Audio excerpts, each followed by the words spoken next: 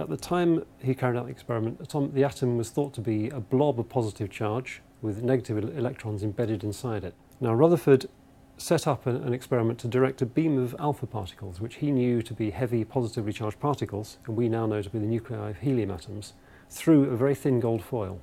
The brass can in the centre of the picture contains a small americium-241 source producing alpha particles. Most of the particles are absorbed in the brass. There is a small opening producing a beam of alpha particles. They pass through a gold foil, which is about 1.5 microns in thickness, and they are then detected by one of the two detectors set up behind the foil. One of the detectors counts particles going straight ahead, which is the majority, and we count a rate of between 1 and 2,000 per second. The second counter we can move to measure the scattering rate as a function of angle.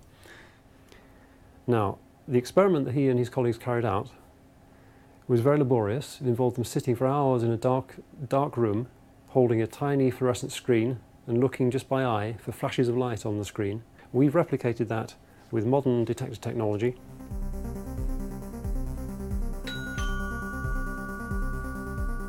In its current position behind the foil, it will measure one count every few seconds.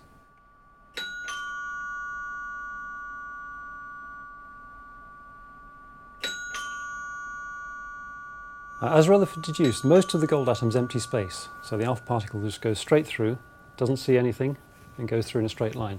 Occasionally, one of the particles will come close enough to the nucleus of the gold atom that it will be deflected by the electric field from the positive nucleus.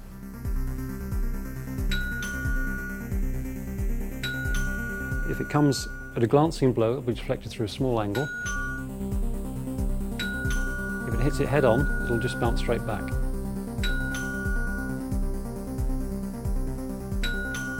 And it's fascinating, I think, to them that this was telling us something very important that we didn't know about the very deep structure of matter. It showed that the atom had a heavy nucleus with mostly empty space with electrons distributed around it, which is exactly the picture we now have. It was also the start of particle physics. What Rutherford was doing and what we're doing here is taking a beam of particles, firing at a target, looking at the way the particles are scattered, and from that deducing what was going on inside the target.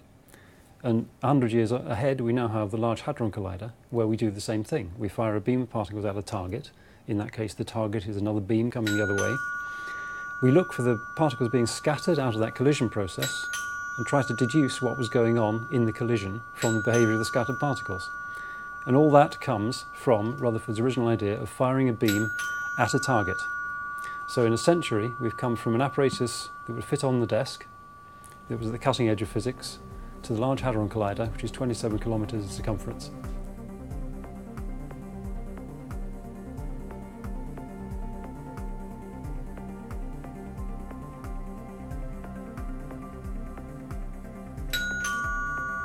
What was happening was that the alpha particles were going through and missing the nucleus, because the nucleus is extremely small and the atom, by comparison, is very big. So it's almost all empty space.